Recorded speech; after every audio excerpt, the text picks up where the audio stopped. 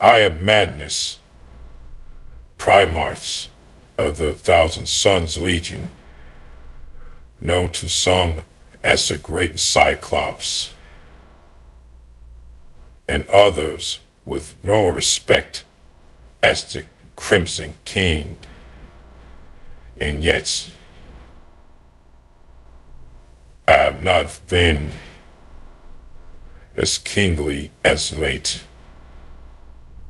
And though I'm one of the sons of the Emperor, and not just a son of the Emperor, but one blessed with a portion of this psychic might and unlimited psychic potential, I have felt but a pawn in a game greater than even I can understand. For I have ever sought knowledge and enlightenment and the raising up of all mankind into the natural gifts, whether it be their mundane abilities or the power of the psyche, which is the future of humanity. And yet, perhaps I reached too far when I breached the Imperial dungeon. But how could I have known? Why did not Father share these truths with me? Instead, Horus member himself in his dungeon, while he made plays against the gods, that even I am now only discovering the depths and heights of.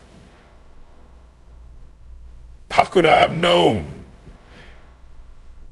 that the powers in the warp would use me to breach his defenses and lay bare terror itself, the heart of humanity, to its depredations?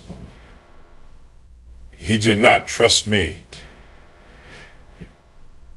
And it was not the first time, for he ruled against me at Nikae, though Russ and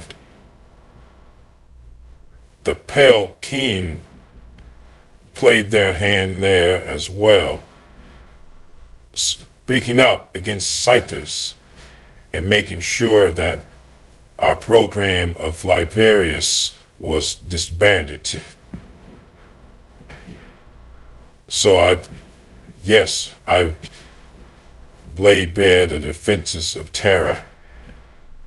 And then for this I was declared traitor, and they sent my brother Russ to raise my world so that the great pyramids of Tiska burned and our knowledge was lost.